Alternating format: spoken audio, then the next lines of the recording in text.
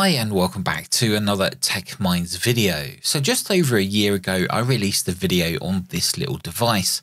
Now this is the RX888 Mk2 SDR receiver. Now it covers from 1 kHz right up to 1.7 GHz, and it has a little trick up its sleeve. Now you'll notice there are two antenna ports, which are standard SMA females.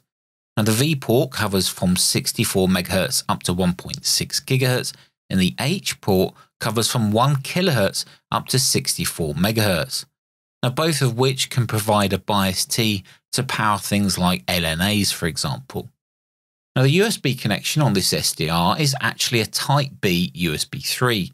Now that's because a USB 2 would not provide enough USB transfer speed. So just make sure you're connected to a USB 3 port on your computer. Otherwise, you'll probably find you're going to get stutters, which will pretty much make it impossible to listen to. Now what's cool about the RX888 Mk2 is that above 64 MHz, you can receive a total bandwidth of 10 MHz at the same time. But on frequencies less than 64 MHz, you can receive a massive 64 MHz bandwidth at the same time. So what does this mean? Well, we can listen or view the entire HF band at the same time, which is absolutely insane if you have a multi-band antenna, because you can sit and watch as each band comes active throughout the day. Now before I show you this in action, let me just explain how you get the RX888 working with your computer. Now I'll be covering installation on Windows and using an RX888 Mk2 with SDR Console in this video. Now ensuring that you have the SDR plugged in to a USB 3 port on your computer that can provide at least 2 amps, you can take a look at the device manager to see if you already have the driver installed. Now if you do, then you'll see a Cypress FX3 device listed. If not, you'll see a Westbridge entry in other devices, which means there's no driver installed. Now from this same page, which I'll link below, you can download the correct driver, and once installed you'll be ready to move on to setting up SDR Console. So SDR Console is a free SDR application that works with a huge range of SDR receivers, and luckily the RX888 Mk2 is one of them. Now once SDR Console is running, we need to select a radio and then add a definition. From the drop-down list, just select the RX888 and then click the Add button. Now when you select the SDR from the radio list here, you can change the bandwidth. Now I've set mine to the maximum of 64 MHz, so you can then just press Start. However, if you cannot see 64 MHz from that drop-down list, then you'll need to enter the software and select the radio options. Then go ahead and change the ADC sampling frequency to 128 and then just click OK. You should now be able to go back and select 64 MHz. Now with the center frequency set to around 32 MHz, we can now see from 1 kHz right up to 64 MHz at the same time. You can clearly see all those signals lower down on the left as we're using my end-fed wire antenna connected to the HF port on the RX888. Of course, you can zoom in and select a station if you want to listen to one. My brother on Norfolk Island, VK9 Delta X-ray, just searched for papers. However, SDR Console has a couple of really cool features. You can either add a second RX panel or you can use the matrix feature. There are some predefined layouts already there for you, like amateur low, amateur high, and broadcast bands. Now on the amateur low layout, we have the entire 160 meter band, the entire 60 meter band, 80 meter band, and 40 meter band. And with the amateur high matrix layout, we have 30, 17, 12, 20, and 15, and of course 10 meters. Of course, if you are a shortwave DX listener, then this screen, the broadcast all matrix, would be super useful as you can see live activity on most of those broadcast bands.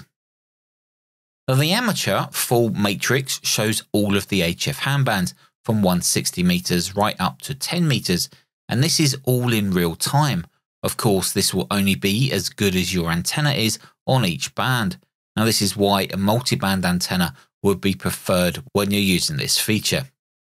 Now the antenna that I'm using is an end-fed wire, but it has a remote tuner, and I think the last time I tuned it, it was for the 40-meter band, but we're still seeing signals on other bands. Thanks for the QSO. Mike 1 Echo United Zulu. No, Mike 0 was it, I think, or is it Mike 1? I'm not sure.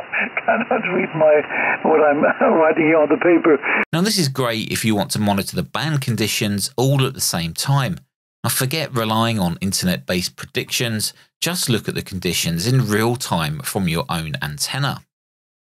Now another cool feature is that you can create your own matrix layouts using the organizer feature within SDR Console. Now you can select a frequency range, size, position for each of those bands that you wish to monitor. Now when you're in matrix viewing mode, you can click on any of the signals from any of the windows. Now the modulation type, like whether it's lower sideband or upper sideband, that's actually controlled from the main window still. As mentioned earlier, you can set SDR Console to have separate receivers, and each receiver could have different audio outputs, like through virtual audio cable. Now that would be a cool feature, because if you wanted to set up a kind of digital mode skimmer that receives, decodes and uploads received stations on modes like FT8, or maybe you want to monitor each band's SSTV frequencies so you don't miss any SSTV transmissions. I guess there's many more things you could do with being able to receive the whole of the HF band at the same time. As we're using software, we can pipe the audio out to any other application that we want to decode it, record it, or literally do whatever we want with it. Anyway guys, I hope you enjoyed the video and the demonstration of viewing the full HF band using the RX888 Mk2 SDR receiver. Until the next video, stay safe, thanks for watching, and I'll see you guys in the next video.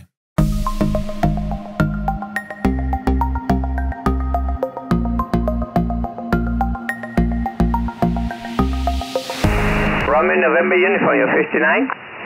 Very good, ciao, India Kilo 4, Lima Zulu Hotel, calling and listening. Delta Kilo 6, Tango Whiskey. Delta Kilo? Delta Kilo 6, Tango Whiskey. Delta Kilo 6, Tango Whiskey 59. Okay, roger, Paul. Thanks very much. You're in the log, and at least we got the call sign that time. The conditions here are really poor here today.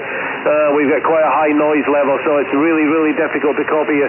But good to get you in the log. Name's Simon for your log, over. X-ray Golf.